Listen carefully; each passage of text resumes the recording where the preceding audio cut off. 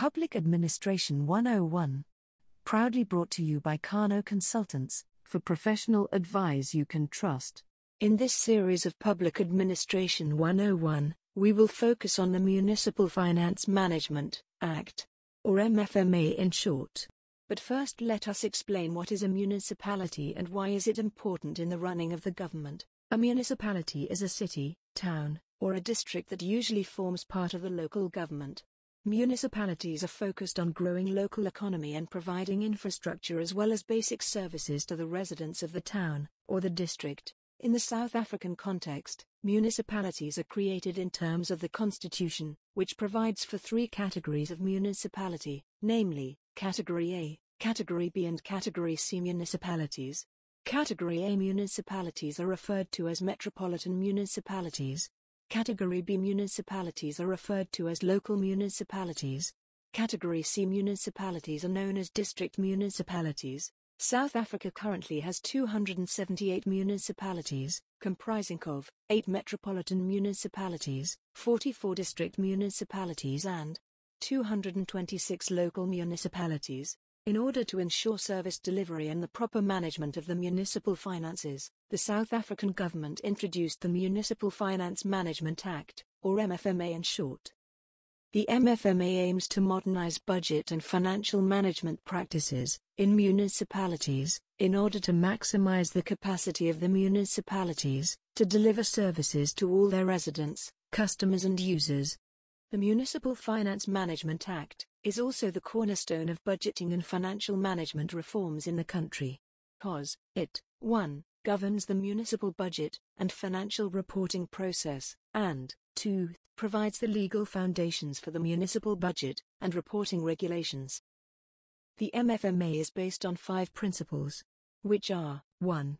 To promote sound financial governance by clarifying the different roles and responsibilities.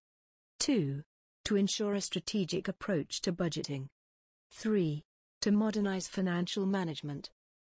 4. To promote a cooperative and consultative way of governance. And 5. To promote sustainability within the local government. These underlying principles are consistent with other laws applicable to the local government, and they are intended to encourage a robust, better managed, and more accountable financial management in the local government. The reforms introduced by the Municipal Finance Management Act lay the foundation for reforming municipal financial management. The reforms further ensure that the regulations dealing with supply chain management, public-private partnerships, minimum competency requirements of municipal finance officials, and asset transfers are in place. Each reform therefore aims to build on the foundation laid by previous initiatives, taking into account the time needed for municipal systems and practices to change.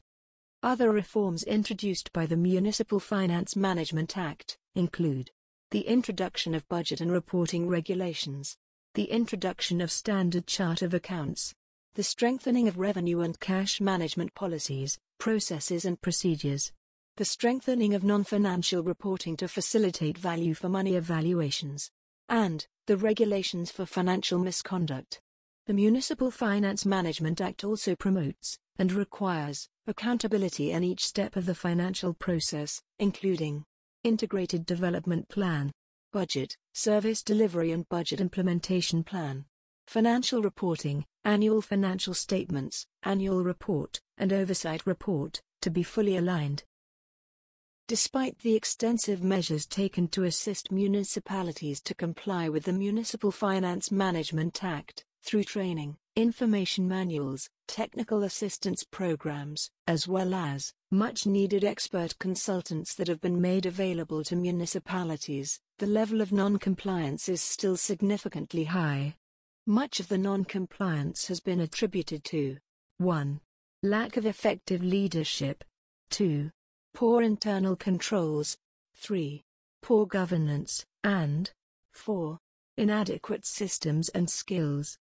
When properly implemented, the Municipal Finance Management Act can assist municipalities by promoting better accountability, oversight and transparency, by improving clarity on the roles and responsibilities of municipal councils, By promoting a more strategic approach to financial management, through the linking of the municipal budget, the IDP and resources.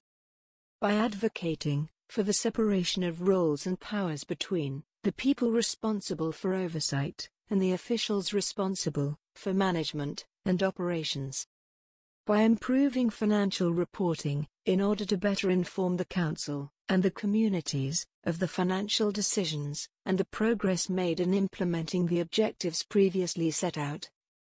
Municipal Finance Management Act also helps municipalities to 1. Establish a new performance-based management culture. 2. Encourage municipalities to have better measurable outcomes. 3. Help ensure realistic revenue expectations, to ensure that outcomes can be achieved. Borrowing can also not be used to fund operating shortfalls. This is another lesson in public administration, proudly brought to you by Kano Consultants. For professional advice you can trust. Share this video, and remember to like it, and subscribe to our channel for more content.